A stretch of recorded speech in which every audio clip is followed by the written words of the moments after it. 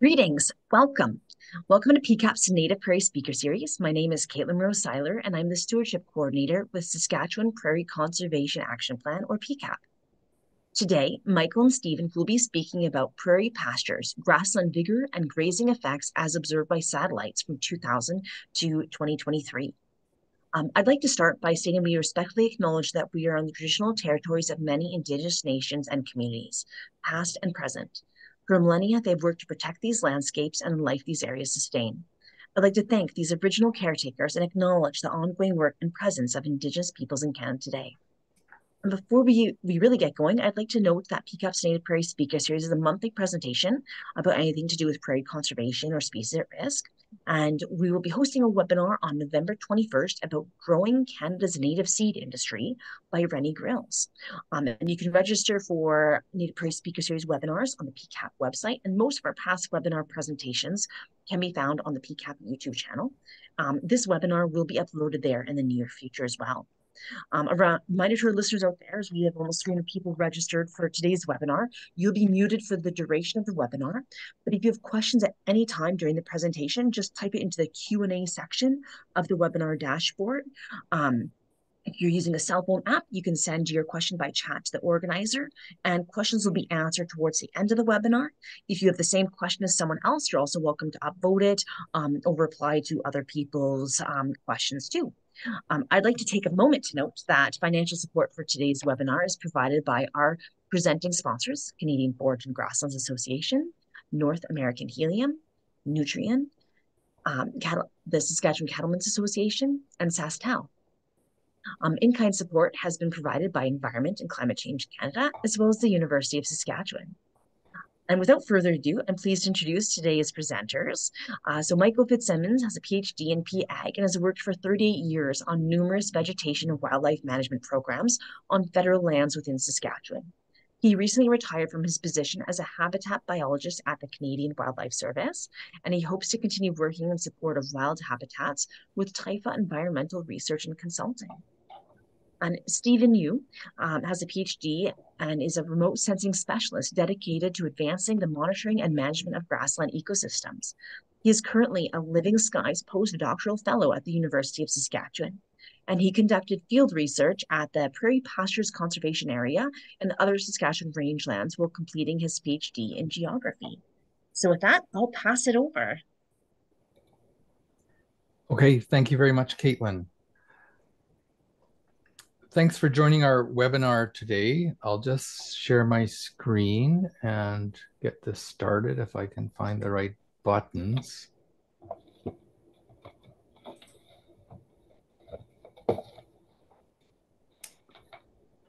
So Stephen and I are going to discuss observations we gleaned from satellite data for the Prairie Pastures Conservation Area in Southwest Saskatchewan. We're going to tag team the presentation. We do have a third collaborator, Professor Xiaolei, who's the head of the Geography and Planning Department at the University of Saskatchewan. So this research and monitoring project has been supported by both Environment and Climate Change Canada and the University of Saskatchewan. So our outline is pretty straightforward. I'm going to present the introduction and study area description. Stephen will present the methodology and begin the results. I'll finish the results and we'll both present some of the discussion items. So the inspiration of this work includes a paper co-authored by Dan Xu and Xiaolei Guo on grassland ecosystem health published in 2015. The paper describes three components of ecosystem health: vigor, organization, and resilience, and describes how they might be measured using remote sensing. This presentation focuses on the first of these three components, vigor, which includes indicators such as primary productivity and green biomass. So Don Gayton, in his book, The Wheatgrass Mechanism, wrote that deserts dream of prairie and prairie of forest. In this context, our working assumption is that vigor has directional meaning, that more primary production in green biomass is desired and less is undesired.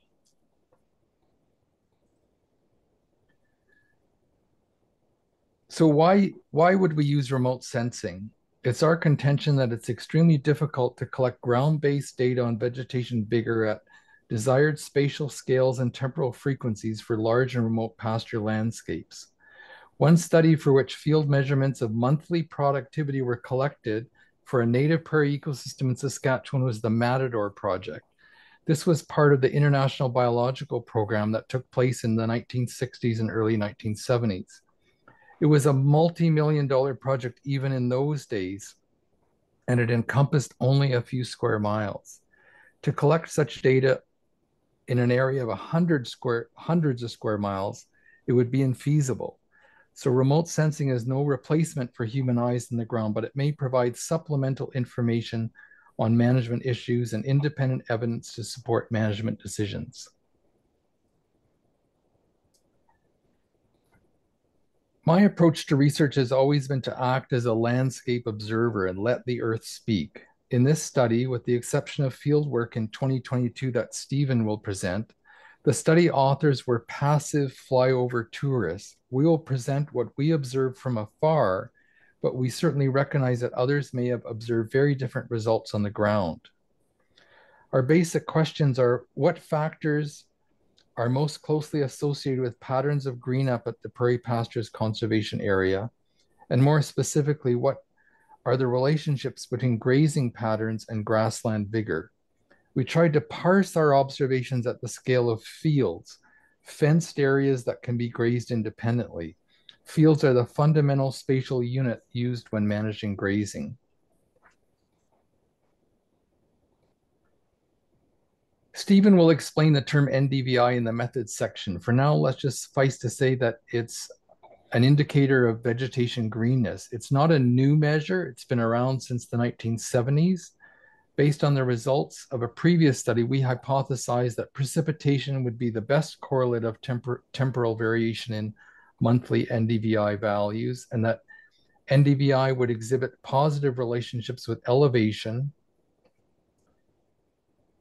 and that at observed stocking rates, grazing effects on NDVI would likely be overwhelmed by weather variability. The observed stocking rates were 0.2 to 0.4 AUMs per hectare.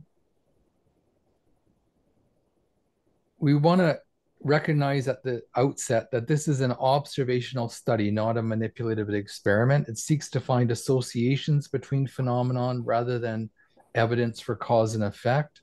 Nevertheless, we find it difficult to avoid terms such as influence and effect. They'll likely slip out during the presentation and the subsequent conversations. So we'll just move on to the study area description. Environment Canada's Prairie Pastures Conservation Area was formerly Agriculture Canada's Govan-Loch National and Battle Creek Community Pastures. It encompasses 800 square kilometers or over 1,200 quarters of land in southwest Saskatchewan. The area has a semi-arid climate, meaning that evapotranspiration exceeds precipitation. Mean field elevations range from 840 to 940 meters above sea level. The vegetation is dominantly uncultivated native dry mix prairie, but there are many areas seeded to tame grasses. This is a cheesy map from our Environment Canada website for the Prairie Pastures Conservation Area. And the area with the purple cross hatching is the Govan-Loch National and Battle Creek pastures. Consul is up here at Highway 21, so it's just south of Consul, and it's all adjacent to the United States in the south. So vegetation dry matter production is approximately 500 kilograms per hectare. This production was grazed by bison herds prior to the late 1800s. And the landscape has been continuously grazed by local producers' cattle for over 70 years. Currently, there's 2 field staff, full-time field staff. I'm assuming I got this picture from our shared drive, so I'm assuming this is one of them out there riding. This is going to be my only horse picture in the presentation.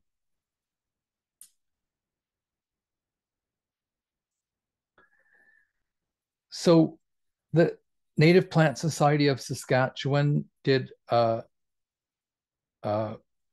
range health assessment in 2020, and they identified some important grasses that were commonly occurring in the national pasture, at least. June grass, Sandberg's bluegrass, needle and thread, northern wheatgrass, and blue grama were the most frequently found grass species. The tame fields across the PPCA are primarily Russian wild rye and crested wheatgrass.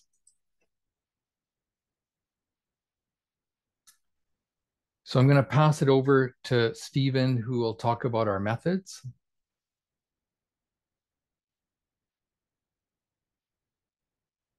If I can figure out how to stop sharing. Okay.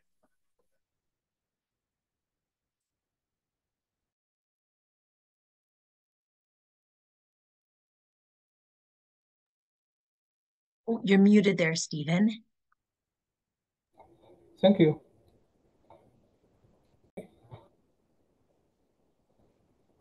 Welcome, everybody, and I'm going to talk a little bit about the methods as well as part of the results.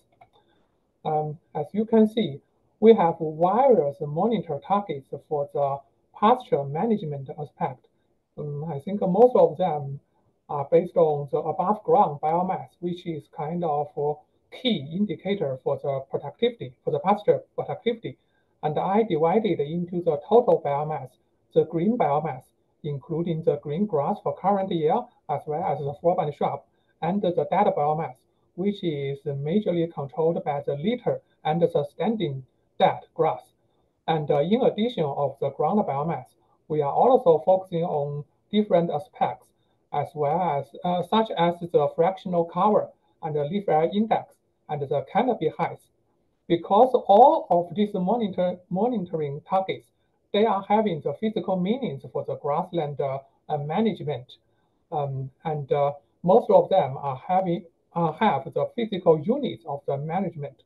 However, this kind of measurements for the targets, they are very hard to get due to the labor cost issue, as well as the large vast region we are talking about in the PPCA.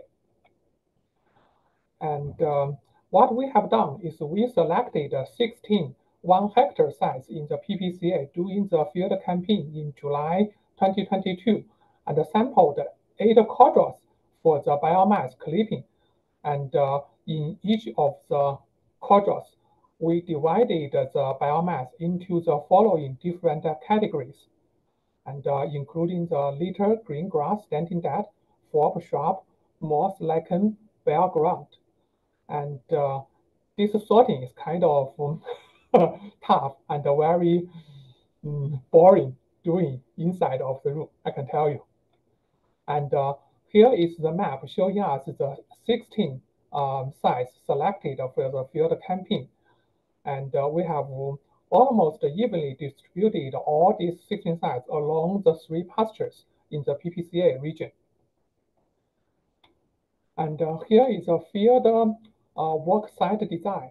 As you can see, we are using a crossing 4 arms going into the northeast, south, and west. Each of them are having 15 meters long. So therefore, it's 1 hectare for one site.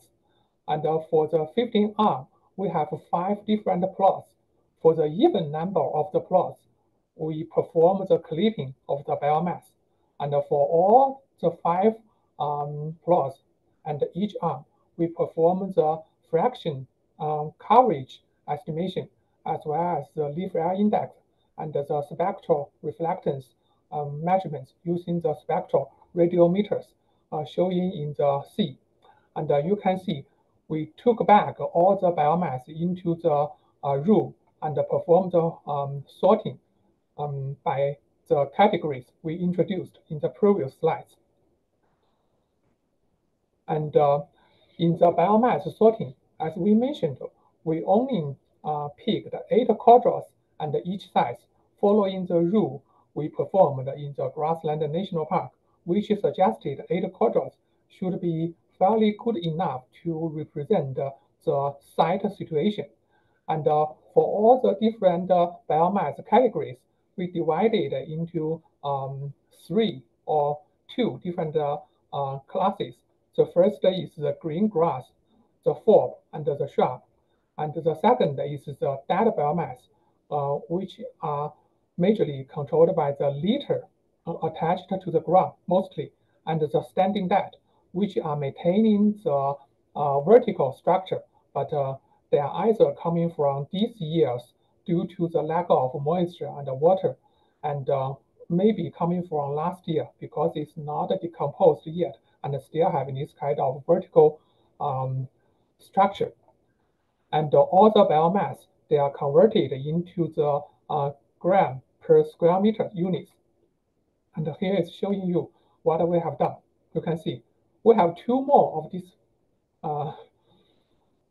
these bags for all these sites. And let's talk a little bit about the satellite remote sensing of the grassland and the rationale. And we are talking about the optical sensor in our study. And what is useful for us is it can provide us of the repeating as well as the multispectral reflectance for the fixed region. And in this region, we have the grazing introduced by the AAFC, as well as after the transition by the CWS management staff. And in addition, we have this kind of different topography as well as the climate or the weather condition for each year. As for the NDVI, the Normalized Difference Vegetation Index, it is using the red and the near-infrared bands to represent the ground situation. More specifically, we are using the remote sensing proxy for the grassland biomass. It is indirectly detected by the satellite sensor, and they are having no physical meanings, just the relative measurements to indicate the condition of monitoring targets. And the mechanism of the green vegetation is the continuous reflectance curve from 500 nanometers to 2,500 nanometers is showing like this. You can see in the red and the near-infrared bands, the green healthy vegetation, they absorbed a lot in the red, however, reflect a lot in the near-infrared band.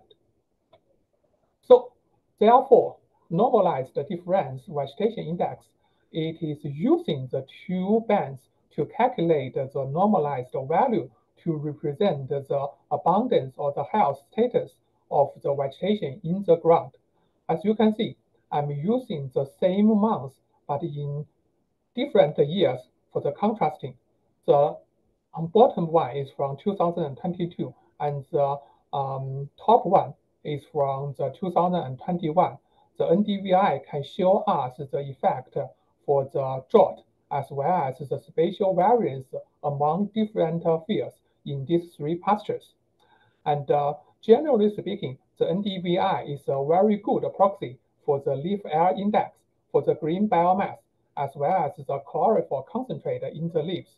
So hopefully it can be used as the biomass indicator for the grassland management aspect. And for the satellite data, what we used is a 16-day composition product from the MODIS, which is a long historical sensor launched back into the 2000 and 1999. Due to this kind of historical data, we can extract the NDVI from 2000 to 2023, and that is 24 years in total for previous situations. And for each year, because we are having the 16-day composition, therefore, one calendar year, it has 23 terms covering from the first day to the last day. And the pixel size is 250 meters. And we are choosing 36 PPCA fields by the following criteria. The reason why we are using these 3 criteria is that we would like to keep the baseline as uniform as possible, just to exclude all the other disturbance for our future analysis. And the 36 fields selected is showing in the map like this. And in all of them, I think we have 29 for the native fields and 7 for the tame fields. And for other input data, we used the elevation data from the Natural Resource Canada for each field.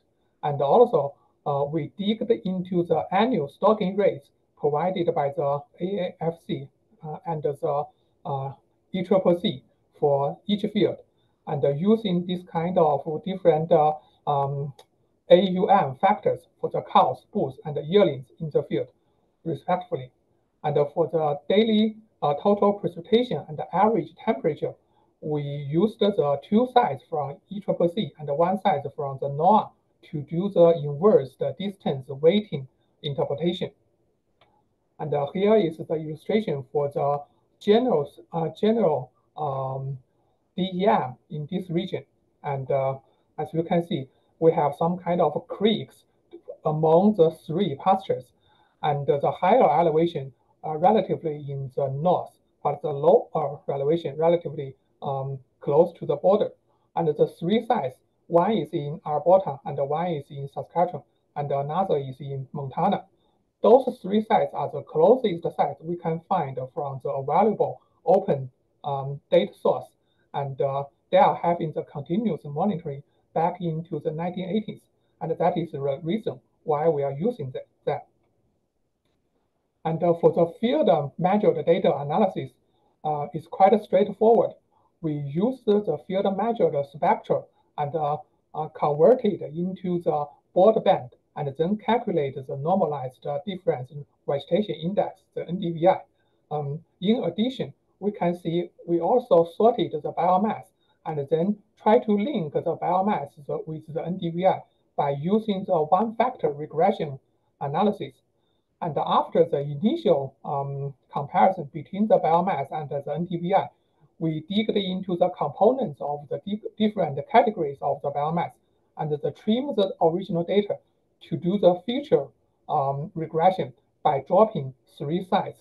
And then we can get the NDVI relationship with the total biomass as well as the green biomass. And for the flowchart of the satellite data processing, we are using the different data inputs, including the introduced one for the weather data, for the DEM data, for the grazing records data, and by using them to do the extraction for each field as 36 selected.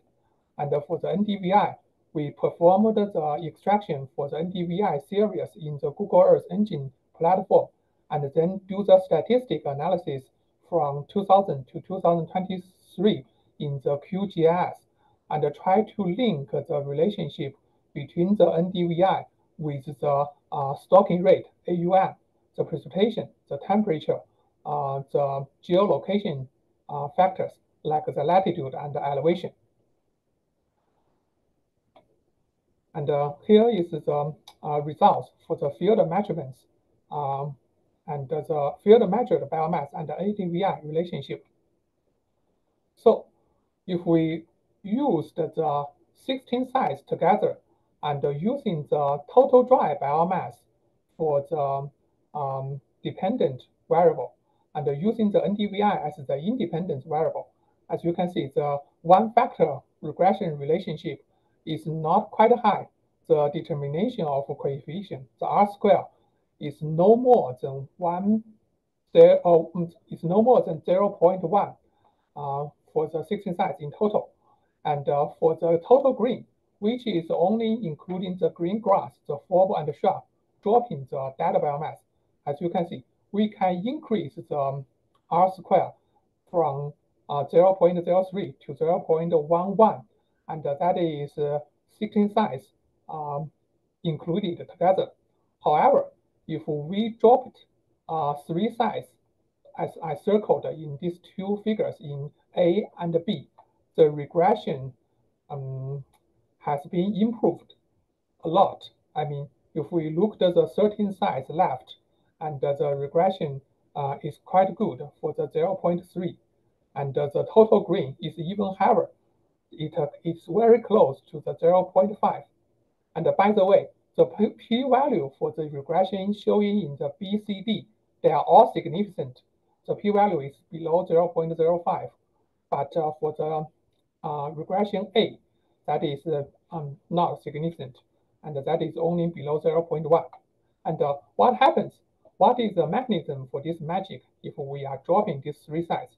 So because we took the plot photos when we conduct the campaign, and I selected some of them. As you can see, the top one in the blue nodes, that is the G001 site in the govern log, and that is from the West 4 plots.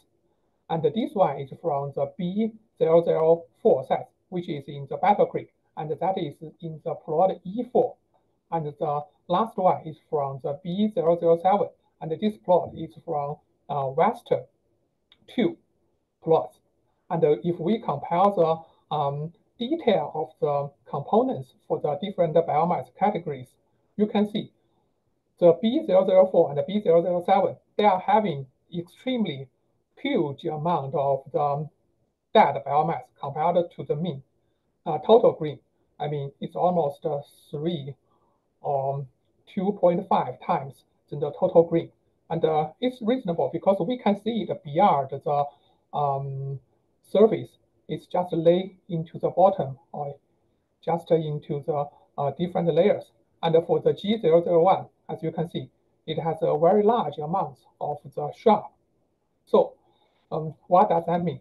It means the NDVI, it is a useful indicator for the field biomass, the field productivity, but it is also important to account for the density and the diversity of the different biomass components, aka if there is a very large amount of data biomass existing or the different components like the shrub existing, it may diminish the power to indicate the green grass biomass in the fields.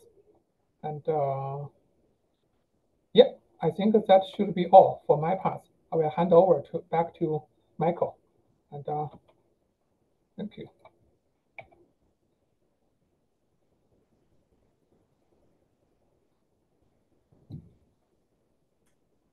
Okay, can you hear me again? Yeah, I can hear you. Okay, great.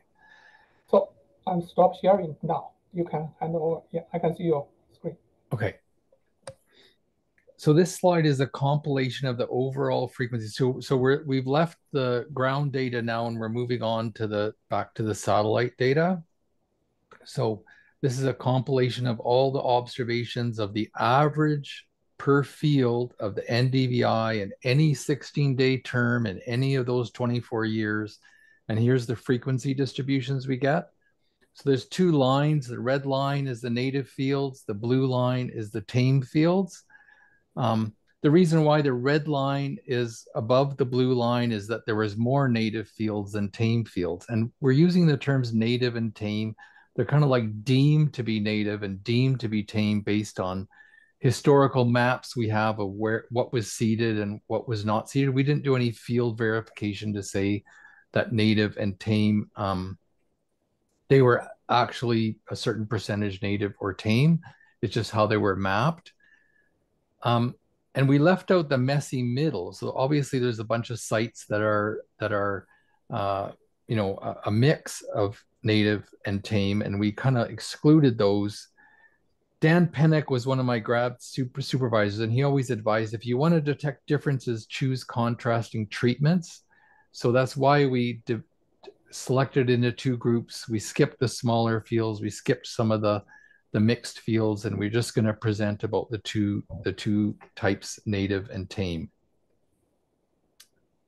So the important thing to look at this slide is there's two peaks, a peak on the left, which is in the wintertime, and a peak on the right, which is in the summertime.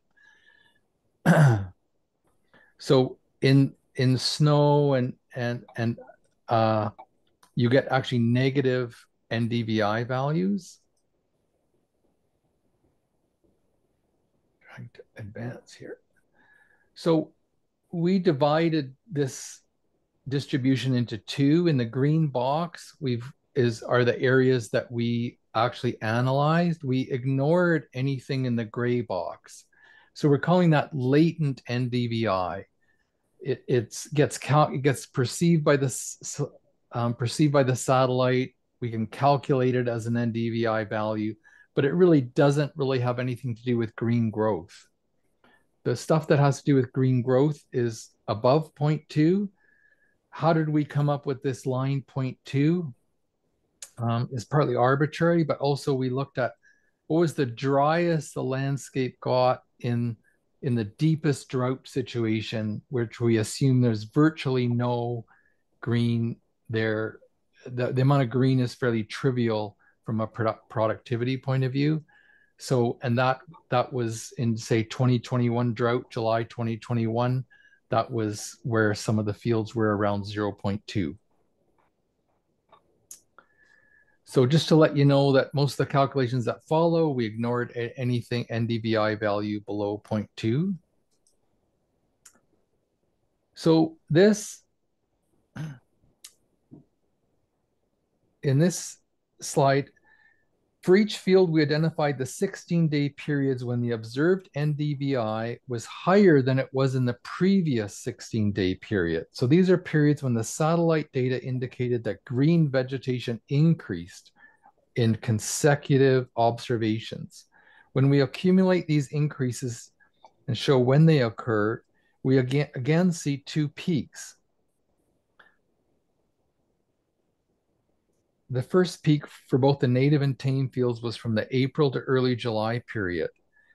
And note the difference in the timing of the green up. So this was kind of interesting, a verification that the satellite is giving us good information. We know that tame grass often greens up a little earlier than the native grass. And that's why one of the reasons why we maybe graze tame grass first, but the satellite data did pick that up. So this first peak here from April to very early in July. So these are the 16 days after these dates. So this point right here is June 26, 2 weeks after that takes us into early July. So this was the main peak. There was a subsequent peak in September. But if you look at the area under the curves, the area under this smaller peak is much smaller than the area under the other peak. So we're going to kind of ignore it. The other thing about it, based on sort of analysis, is it doesn't occur every year. That spring peak, spring, early summer peak occurs every year, and this other peak is sort of erratic. So, we're going to focus on the things here in this sort of yellow-orange box. That's what we're going to analyze and present. Certainly, there is another peak. We leave it to other researchers in the future if they want to study that, but we're not going to talk about it today.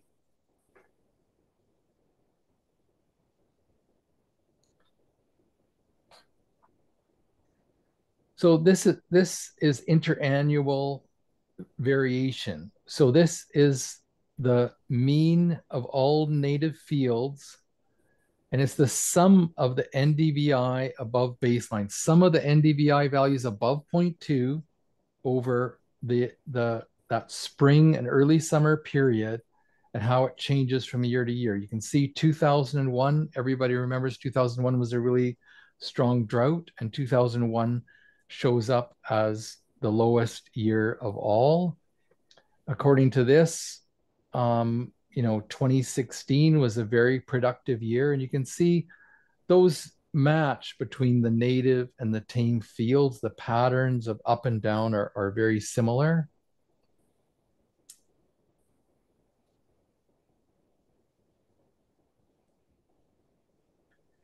So compare that temporal variation, and there was actually sometimes in the wettest years over twice as productive as in the driest year, whereas the sum of that NDVI above latent comparing the most productive fields to the least productive fields, we find a difference of about maybe 20%. So this is the upper quartile of fields, this is the lower quartile of fields, and from the top to the bottom, there's about a 20% difference. So the temporal variation is far outweighing the spatial variation. But when you map it, you can really see the pattern. So that lower quartile would be this yellow and the lightest kind of orange color here. And they occur all in these lower parts of the landscape. And the upper quartile would be these red colors, which are up in the most northerly parts of the landscape, the highest elevation parts of the landscape. So you can really see the productivity pattern. The NDVI data is revealing that.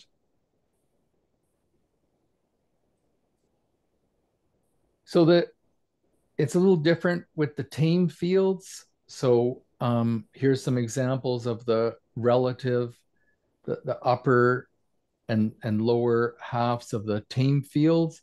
You'll see the Govenlock fields are all in the lower NDVI and the other fields are higher. Part of that is because the Govenlock fields, we think, they're Russian wild rye, and they have a bit more bare ground, and therefore you get lower NDVI.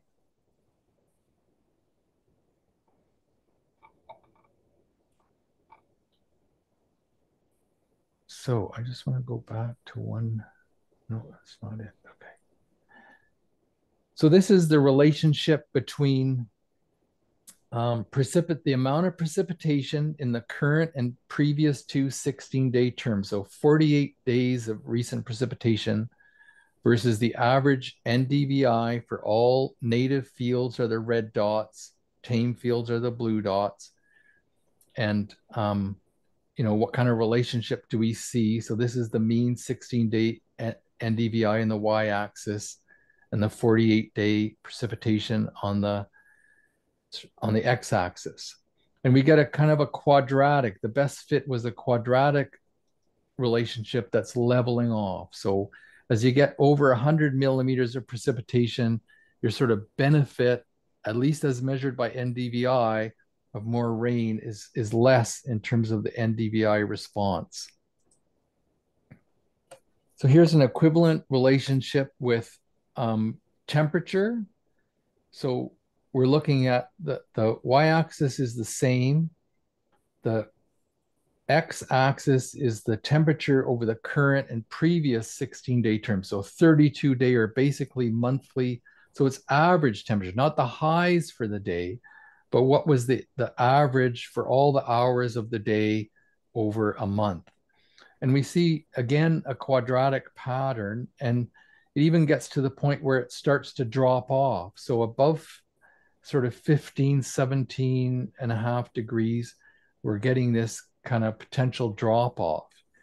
And this is one of the most concerning graphs that I think I saw during this analysis. If we think the future climate's different than the current climate and it's going to be warmer, there's a risk that the productivity of if the current vegetation is the same, the productivity could decline in the future. I just wanted to say, just going back a minute between these two graphs, so precipitation and temperature aren't independent of each other. So we can't assume that we can just model this all together. There's probably interactions. When it's really dry is when it's really hot. So there's an interaction there. So this is the mean NDVI over the entire 24 period for each of the native fields in the red diamonds here. And you can see there is a relationship. The R squared is 0.45, not a bad fit. The tame fields, the same, but again, it's a little different. These fields are the Russian wild rye fields. They are at a lower elevation, but I'm not sure that that's what's driving all of this difference. It's a steeper relationship and a better R squared, but we're really going to focus a fair bit on the native fields. So there is certainly an elevation pattern. We also looked at latitude and found a very similar relationship. We looked at longitude. We thought kind of an east-west gradient of moisture in the landscape would be detectable, and it seems to be in some years, but in a lot of years it doesn't really play a role. So I haven't talked a lot about grazing yet. So here we're gonna, I wondered whether if the productivity changes with elevation, whether our grazing, the applied grazing that we put in the landscape also was adjusted to that productivity gradient. And it seems to be actually the reverse, that so these are the higher elevation fields at this end and the lower elevation fields at this end that we're actually grazing, we're stalking some of these lower fields higher than the higher fields, although the R² value is pretty not as high. And sometimes there's explanations. Like I asked the pasture staff about this field, Nashland B2A. It's like the most productive field in the whole landscape, yet it's grazed very little. They said, well, there's a creek running through that field. It's hard to lure the cattle to the far side of that creek. So they maintain a lower level of grazing, because otherwise that one side that the cattle favor would get really hammered. So sometimes there's reasons why this relationship is, but I thought it was just interesting that there was kind of reversal of the relationship between the productivity and the stalking rate with regards to elevation.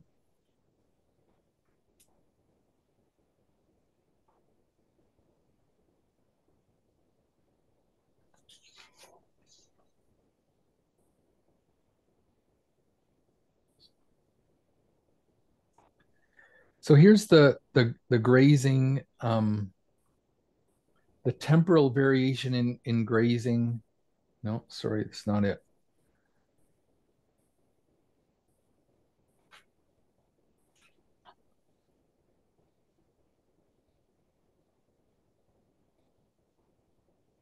Sorry, I just got to get organized here.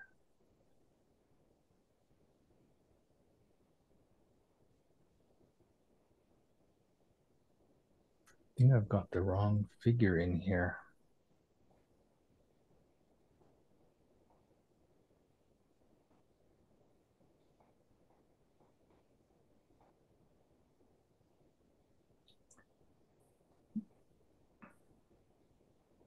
So this slide shows the temporal variation in productivity that we showed earlier, and I lost. Yeah, somehow I substituted a different slide in, but so I had a slide showing the variation in grazing, and certainly the variation in grazing was a lot less than this is the variation, same slide that I showed earlier, which was the variation of the sort of productivity as observed by the satellite in terms of NDVI. You have really high years and really low years. Whereas when you look at the grazing is very similar from year to year, although it's been dropping off in recent years. And maybe I'll try and find that slide later on. But if we look at the relationship between how much grazing there is and the NDVI response, so grazing and the peak green up are offset. So peak green up occurs earlier in the year, and at least in the native fields, most of the grazing occurs in July, August, September, October. So they're offset. We can't look at this year's NDVI that peaks in May or early June and the grazing that occurs that year that hasn't even started yet. So we're going to compare the grazing that occurred in the previous year to the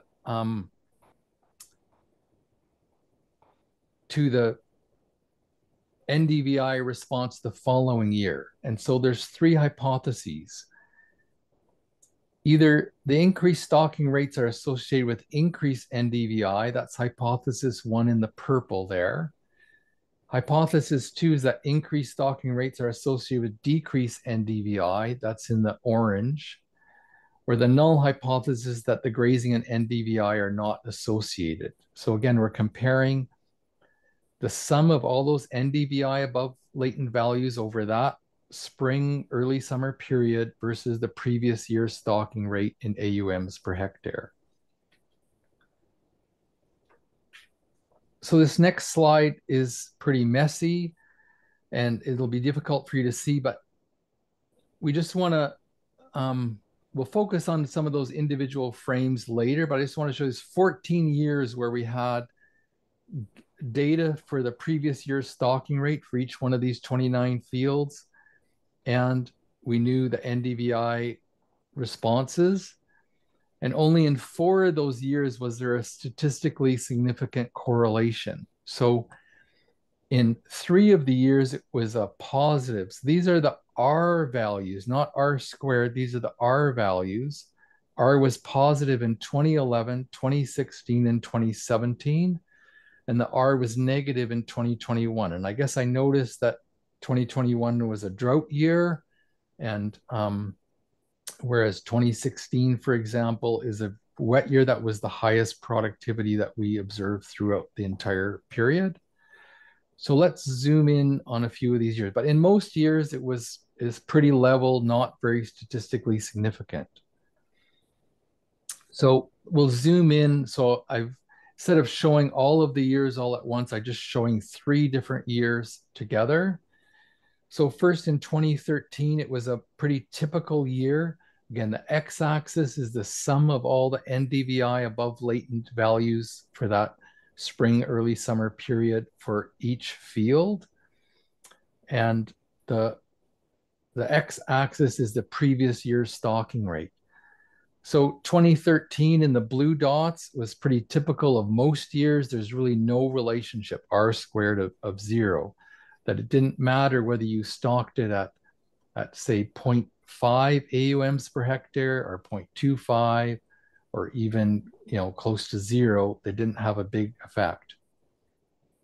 In some years, like in 2016 is the red diamonds, you can see there is a slight positive relationship. So the R squared, isn't very high. The slope of the line is not very great, but it certainly is statistically significant. And then in the purple was the year 2021 in the drought. Again, R squared of 0.15, so not very strong relationship. The slope is not very, very big. But there was a statistically significant negative relationship, but that was the only year that occurred. So in summary, in most years, there's no discernible relationship between the stocking rate in year X and the April to early July NDVI in the year X plus 1. And in some years, there is a statistically significant correlation, but it's not a strong one. So very quickly for discussion, remote sensing in general and NDVI in particular is a useful additional tool in the pasture manager's toolbox. We've gone through some of these reasons why that's the case. I think we've demonstrated that NDVI data, despite being collected from space, is ecologically relevant and carries management meeting it. It picked up relatively subtle differences such as the timing of native and the different timing of native and tame green up, and the gradient in vegetation vigor among various fields within a pasture. And I'm just going to quickly return to this slide with that north-south gradient. There was a field study done last year by Tanis Conservation Services, and they looked at this field NA1, Nashland A1 at the US boundary, Nashland A2, and Nashland B2A, which is that very productive field. And they found, based on their field inventory, 11% higher ecologically sustainable stocking rate that they estimated based on very detailed field work of all the different vegetation polygons in those fields. And the NDVI over the past 10 years I looked at showed a 13% greater NDVI in field B2A than in field A1. And I thought it was an interesting correspondence in two completely different methods, boots on the ground and a satellite method. So I'll let Stephen talk about the next few slides. Yeah. So if we look at these slides, remember the figure we showed from the field comparison between NDVI and the biomass, and they are having the 0.4, 0.3 R square for this regression. And if we can assume that there is a relationship between satellite observed NDVI and the vegetation vigor or the productivity, we can say, then for the 24 years historical analysis, it suggests that biophysical factors with the strongest relationships to productivity and are precipitation, temperature, and elevation, showing in that order in these slides. And this can make intuitive ecological sense since low temperature and low precipitation and high temperature are associated with the poor condition of the growth. And one step we would like to consider is when the mean temperature is beyond 15 degrees, and then the productivity is showing the decline trend, which is quite reasonable given the situation. Most of the native species here, they are cool season C3 plants. And also, if we are looking into the future climate, we can see there will be, unlike that of the past, and there is a risk of the current vegetation will be less productive than we have observed in the past 24 years due to the climate change and the increasing temperature. And the productivity is also influenced by the topography position. As we can see in the north, it has a higher value of this accumulated 24 years NDVI, but in the south, it has the lower value. And we assume if there is kind of high elevation, as the cold air rises, it cools off and releases more moisture into the field, and can explain why the higher observed NDVI and the higher elevation. And however, we can see these three factors, I mean the precipitation, the temperature, and the elevation, they are just not controlled by the pasture manager. It is the major issue is still for the grazing. Could you please go into the next? 22. Okay. So I think we're running a bit short on time, and I wanted to leave some time for questions. So we have a few more slides, and maybe we can get into them if we get some questions, but maybe we can just skip over them really quickly. So again, grazing, we had only limited evidence that grazing was affecting what we could see from satellite with the NDVI. Certainly there were some limitations of the study. We violated a lot of statistical assumptions. The inference space is limited. But what I wanted to suggest at the end is that really NDVI should be in operational use by pasture managers, that we should have this kind of data, say monthly, to look at, because I think it could be helpful for grazing decision making. And there's lots of areas for future research. So why don't we just wrap it up there, and I'll throw it back to Caitlin and you can give us some questions. First of all, thanks so much, both of you, for the fabulous presentation. Really informative and really detailed. The amount of work that you've both done is really incredible. We do have a couple of questions that have come in already. And to any of your attendees, if you have any questions, now is the time to type it into the Q&A section of the webinar dashboard. And Michael and Stephen, feel free to just sort of whoever wants to jump in and answer it. So the first one is from a listener named Jesse. Is the data available anywhere to try some analysis ourselves? Well, Yeah.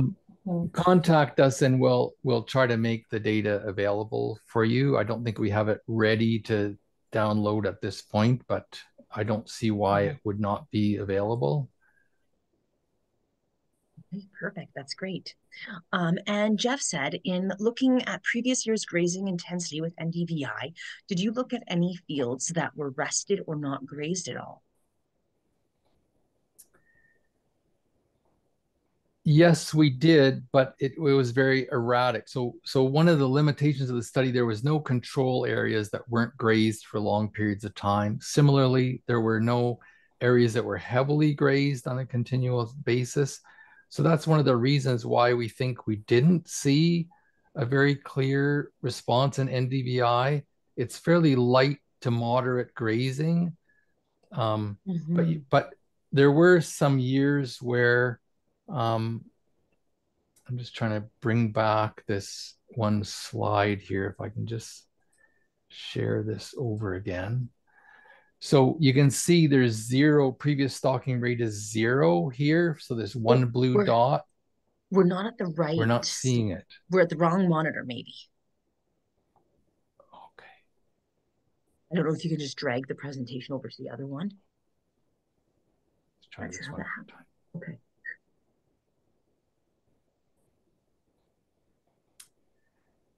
So the one blue dot at 0 here in 2013 and three or four were actually rested here in 2016. And you can see, even though they were rested, they cover the same range of variation as some of the ones that were grazed fairly moderately. So there were occasionally rested sites, but again, it was an observational study. In the future, maybe we could purposely rest sites and then look at the NDVI responses and do it in a more planned way. Right, very interesting. And another attendee said, very interesting study to study and look at, but can you describe further how a pasture manager can make decisions based on seeing this product? I'm making some assumptions of what they could do, but what do you suggest?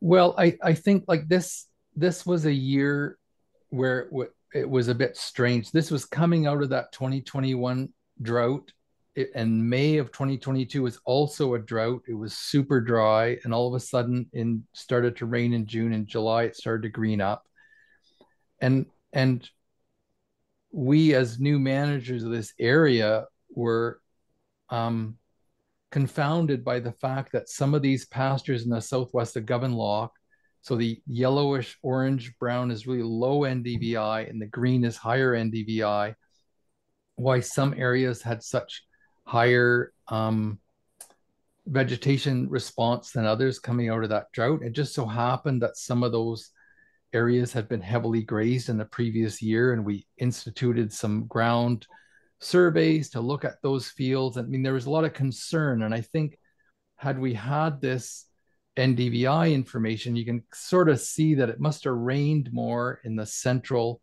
part of the study area than it did, and that area hadn't emerged from the drought yet.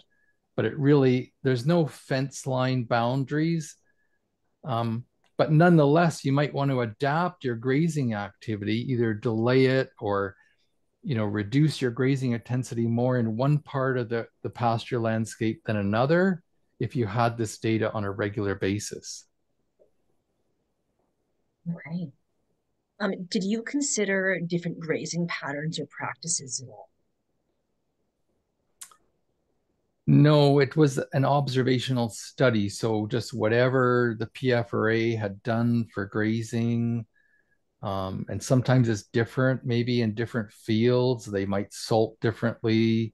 The cows are coming in and out at different times. Sometimes there might be yearlings. I don't know. So we just went with the AUMs per hectare. That's all we looked at. Okay. Great. Perfect.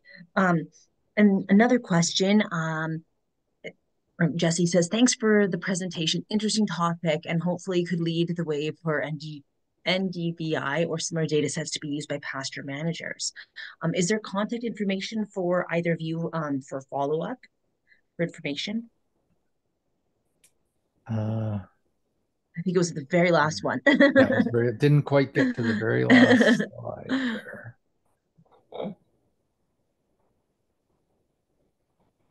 There we go. So I'm retired, so I didn't put my government email on there, but. Okay, perfect.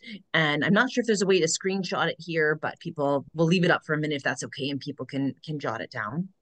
And then there's another question from Evan. Thanks so much for the presentation. Did you take a look at standing mass as a result instead of subsequent year NDVI? I know one common metric is available grass after a year of grazing, which helps to inform stocking rates. Any comments about that? Well, maybe I'll let Stephen answer this. Can we estimate, I mean, if I'm interpreting the question correctly, can we estimate litter mass at the end of a growing season or at other times? Do we have a way of measuring that? We can try to modeling this kind of leftover from previous years, but we cannot discriminate if it is only from the current year or it is the leftover from the year before the current year. I mean, the litter understanding that they are the, how to say, quite important components of play the vital roles in the field. But as long as they are not entirely consumed by the grazer, like the cattle and the cows, or they are not entirely decomposed, we can still see them in the field. We can detect it by remote sensing signals. Maybe not only use the NDVI, but by different vegetation indices or spectral indices. But the only problem is we cannot justify which one is from which year. And they are all compiled together. We can see there is litter and the dead biomass in the field. But for this year, maybe from previous years, maybe that is the dilemma or the difficulties to estimate or discriminate it. And one another issue is the relationship to estimate this kind of dead biomass is not as good as NDVI for the green biomass relationship. It is relatively low. Sometimes it does not have the significant regression relationship between the spectral indices we choose for the data biomass here. Yeah. Perfect. Thanks for that answer. Unfortunately, the dead biomass is the same color as the background bare ground or biological crust. So we have a hard time estimating. If we had nice red soil like Prince Edward Island or something, then maybe we could really tell bare ground from litter and we would get better measurements at the end of the growing season, but we don't have that. Yeah. That's okay. Well, we've kind of run out of time here, but I want to thank you both so much for the fabulous presentation. There's been quite a few attendees that have written in to say thank you for the presentation. They'll be in touch. Great presentation, really informative, and they really hope that this leads to this is useful for pasture managers in the future. So I just want to reiterate that. So thank you both. Thank you. To all of our attendees, thanks so much for catching today's webinar. We've been recording it and we'll have it available on the PCAP YouTube channel in the near future. So if you know someone who would have really enjoyed it, feel free to share it to them as well. Or if you want to go back and listen to it, it will be there. So it's a great resource. We also have another 200 webinars that have been recorded to our YouTube channel. So they're always available. We've had a great turnout today, so I just want to say thanks again, everyone, and have a great rest of your day. Catch you, and hopefully we'll catch you in our next one, November 21st, about native seeds. Bye now. Bye. See ya. See you.